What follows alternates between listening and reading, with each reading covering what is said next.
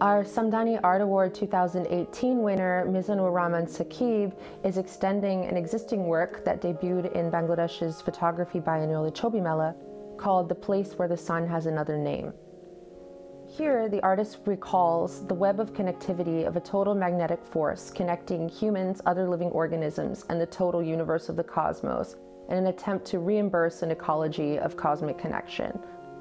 The artist creates an interactive and immersive installation which challenges our sense of space and time, concentrating energy forces to propel our imaginations into a future that is yet to arrive.